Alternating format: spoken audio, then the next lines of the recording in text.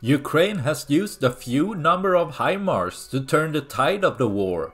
With only 16 systems, Ukraine has hit hundreds of crucial targets. But with these few systems, why hasn't Russia targeted them to remove Ukraine's most potent capability? Russia has put a lot of effort into destroying Ukraine's HIMARS system. However, it seems they barely managed to destroy a single system, mostly only hitting fake wooden dummy HIMARS put out by Ukraine to trick Russia into using expensive missiles. What makes HIMARS so hard to target is Ukraine's constant moving of the system in between combat missions. But one main targeting possibility is during a HIMARS attack, as counter-battery can be used to target artillery or multiple launch rocket system. This is consisting of a radar calculating the trajectory backwards of the shell where it originated from, as well as where it will impact. This information can be used as early warning and can be used to counterattack with weapon system within range. HIMARS counter this by being able to shoot and scoot within minutes.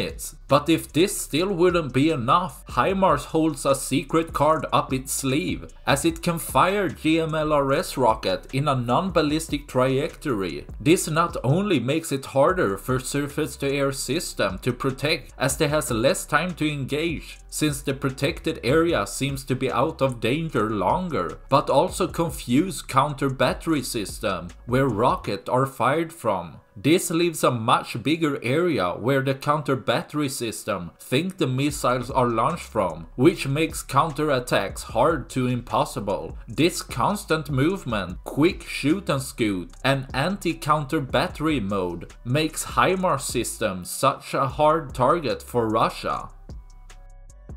That's all I had for this video. Please like and subscribe for more. Thanks for watching. Bye.